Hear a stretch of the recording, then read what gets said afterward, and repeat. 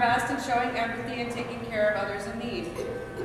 So another way that we do that, showing empathy and taking care of others in need, is the way that we respect and honor those in the military. And I feel like we really do a good job of that here in Monroeville. So today, though, we're going to shine a little light on some family members of someone who's been in the military. She was like, oh, I was going to be able to do this. Sydney, Ethan, Madison, and Lucas, would you guys come down here?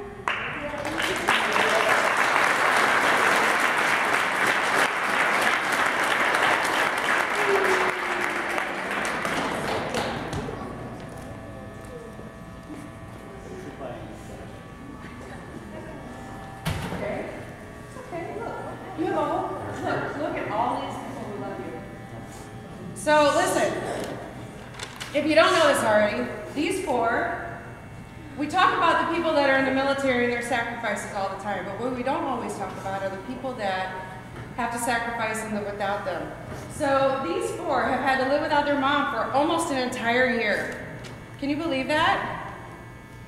So because of the fact that we love them so much and we can empathize with their hardship and their sacrifice, and the fact that they have been such amazing Monroeville teammates, and they've been productive citizens and students in Monroeville through an entire year without their mom, we have a little special gift.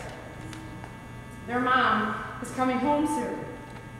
And so she sent some gifts in the mail to them here at school.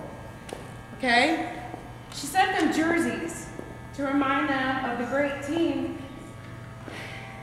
that they all are.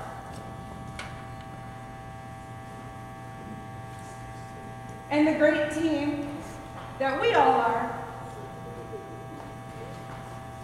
And to honor them and their sacrifice and their hard work, even through the hardship.